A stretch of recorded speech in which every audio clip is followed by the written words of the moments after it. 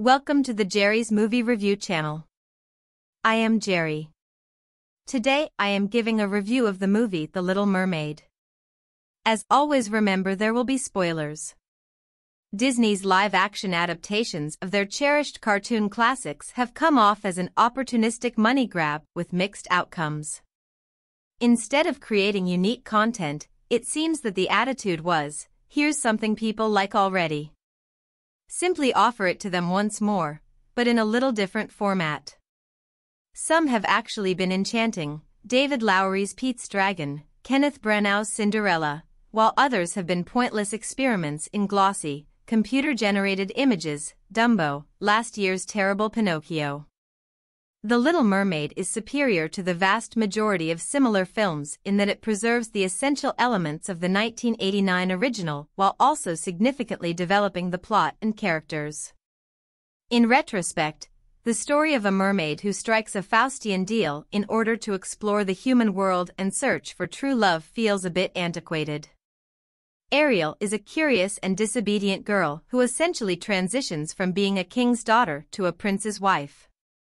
The iconic songs by Howard Ashman and Alan Menken, which provide the soul and framework of the movie, are largely preserved here, including the obscenely catchy, Oscar-winning Under the Sea. The young actress cast as Ariel more than meets the task in filmmaker Rob Marshall's version, where Ariel has more nuance and character.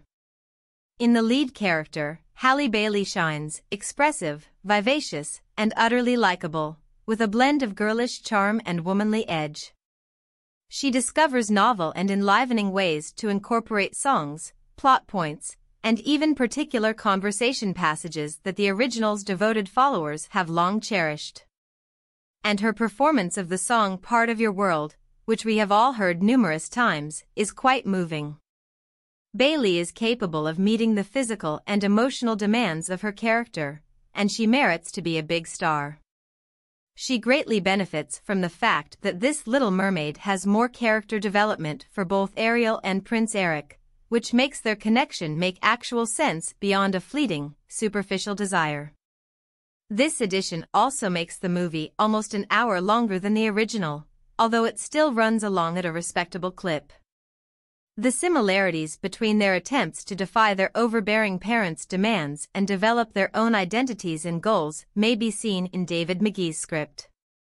Jonah Hauerking has more to him than just being the stereotypically blandly attractive Disney prince.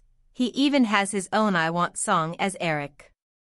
In case it's been a while, a quick recap: the youngest of King Triton's 7 daughters, Ariel, is eager to explore the surface and discover what makes people tick. Her father forbids it because he thinks people are aggressive predators. With the aid of her fish buddy Flounder, she has the audacity to challenge him and ultimately succeeds in saving the courageous adventurer Prince Eric from a storm. She makes a deal with the sea witch Ursula to exchange her transcendent voice for a set of legs and a trip to the human realm after falling in love with her. By the end of the 3rd day, if she hasn't had her true love's kiss, she'll be permanently obligated to Ursula. The bravery and generous nature of Ariel are highlighted in this adaptation of the fairy tale.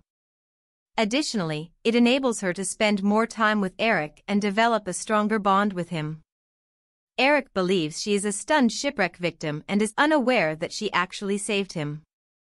It's a brilliant touch to have Ariel explain ocean facts to Eric, even if she does so in silence. The opportunity to swap the uncomfortably high-heeled boots she was given at the castle for a pair of cozy sandals is also a plus. Ariel is not completely silent during her time at the surface world because to one of the smart touches that lets her to continue singing in her head. One of the many hearty chuckles in the film comes from the manner she tricks Eric into figuring out her name. The supporting actors all energetically stride, or swim, into their roles. As always, Davy Diggs is excellent in his role as Sebastian, the crab sent by King Triton to keep an eye on his daughter. The king is played with seriousness and tenderness by Javier Bardem. Awkwafina had huge shoes to fill when she assumed the part of the witty seagull Scuttle played by Buddy Hackett, and she delivers her trademark smart Aleck style. In keeping with that, Melissa McCarthy kills it as Ursula, stepping in for the late Pat Carroll and giving the character her own fiery spin. But the film's primary flaw is its visual effects. If you'll excuse the pun, Marshall surely knows his way around a big-budget musical. For Chicago, he was a nominee for an Academy Award. However, the underwater action frequently appears flat and manufactured in a way that is distant. This is especially true when attempting to simulate the long, beautiful hair of the mermaids blowing about them. Bright colors abound in the Under the Sea production act, and the intricate choreography of the sea life is delightful. However, it falls short of fully capturing the sensation of being underwater. The live-action scenario is particularly challenging for Flounder, played by Jacob Tremblay, especially above the water's surface. When it comes to aquatic realms, once you've been to Pandora, there is no turning back. But the made-up Caribbean island where The Little Mermaid is set is undoubtedly a relaxing getaway.